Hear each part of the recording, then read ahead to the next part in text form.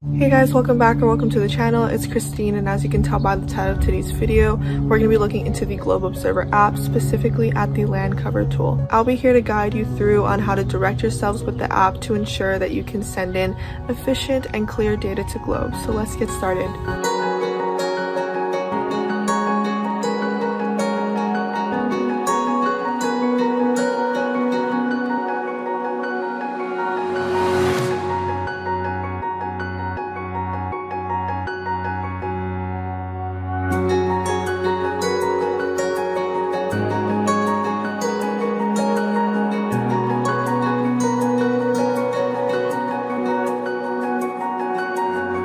By this point, you probably already have the Globe Observer app downloaded or installed on your phone.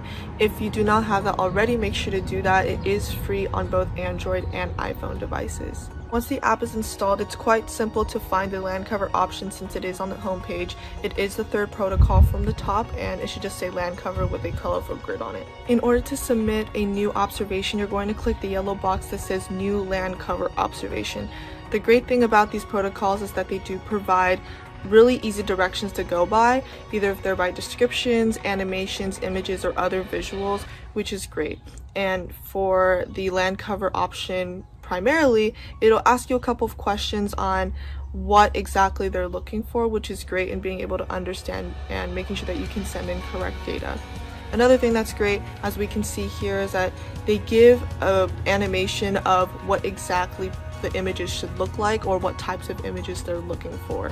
And by then, you'll be able to have clear directions on how to take correct photos. The reason why the land cover tool is such an important part to sending observations is because people that use the app are able to send direct observations and direct data that affects either the local community or local environment. And with the data that is collected, we are able to see and visualize the different types of changes that are going on in our world daily.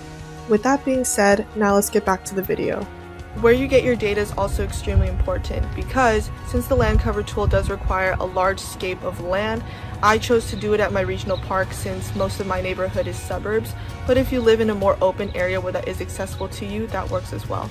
Once you input your images into the app, it's quite simple from here. Either you choose to add additional information, I chose not to, and you can add advanced information, which was mentioned earlier, or you can automatically send the general pictures that you took to Globe itself. And once you do that, it'll upload and your observation will be saved.